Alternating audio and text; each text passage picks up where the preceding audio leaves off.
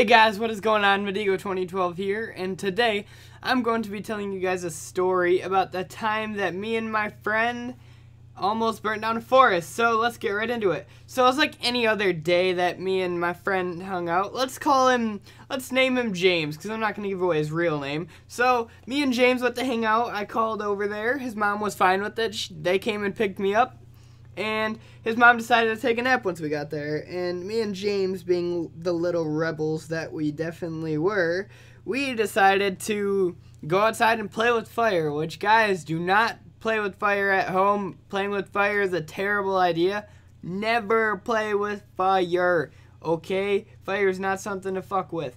Anyways, so we started just by burning leaves and stuff and just messing around, burning some sticks and yeah, all that fun stuff. And then my friend James decided to take it up a notch. He was like, hey, Austin, my mom has a lighter refill inside. Should I go get it? I was like, that sounds like a bad idea. He was like, oh, don't worry, we'll be fine. Nothing will happen.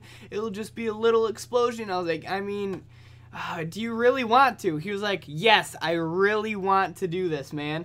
I was like, then it's not my house, it's your choice. If you want to do it, go for it. So we began to build the bomb. Once he brought it outside, we put the lighter refill inside a Kickstart can, and we made a fuse out of yarn. It was a really bad idea. So we decided to, from there, we got all this stuff, and we lit the fuse, and we put it in a basket by a tree.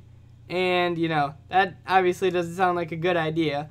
But we lit it in a basket by a tree, and nothing was happening. So we decided to go inside. So after we got back from being inside, I decided to go check outside because he was just chilling in the garage.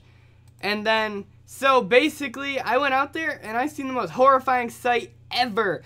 I seen the woods on fire. My face was probably the most priceless thing ever, but it was terrifying. I thought we were going to get in trouble. So I went and told him. And so basically he came out. He didn't believe me at first. He came out and he started crying. He started freaking out.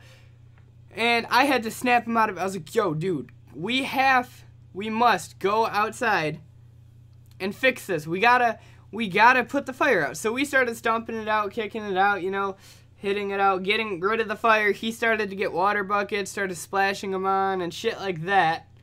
So that happened. We started like hitting it out. It was working very well and no big deal, right?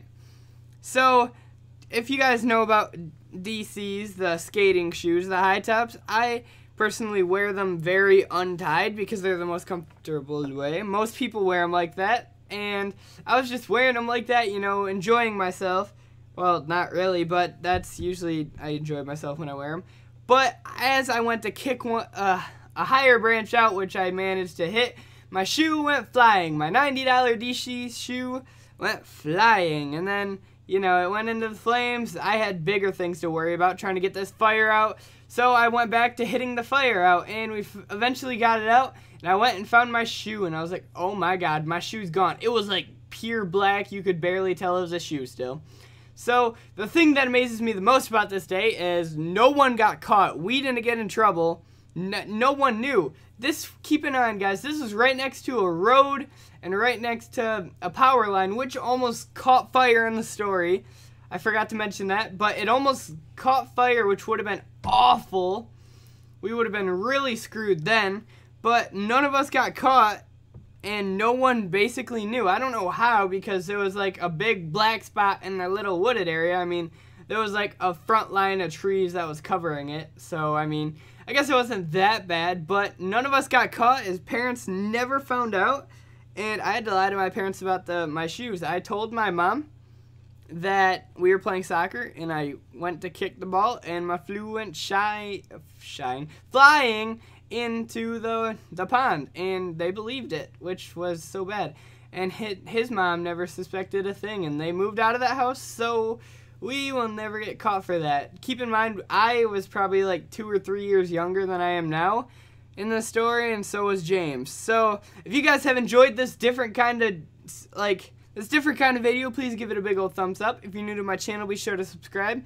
And if you want me to tell some more life stories that I have in my vault of my brain, just comment down below more or something to signify that you guys want more, because I'm more than willing to tell you guys more stories. I just do not know if you guys will enjoy them. So if you guys have enjoyed this, please hit that like button.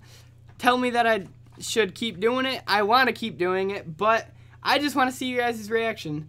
So that's all I have for today. I hope you guys have enjoyed, and I'll see you guys either all over at the stream or in my next video. Peace!